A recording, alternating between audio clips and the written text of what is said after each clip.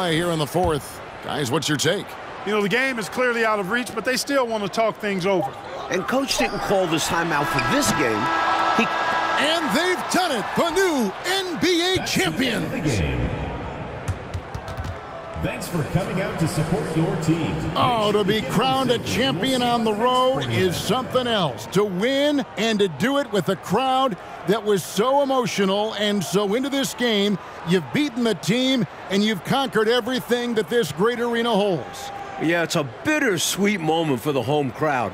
But all full credit to the visitors and the amazing job they did to never lose focus or drive. And boy, this is the moment they've been working towards all season long.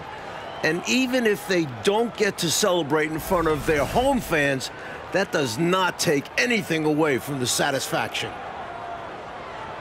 Now, let's take you to the presentation of the Larry O'Brien Trophy. NBA Commissioner doing the honors.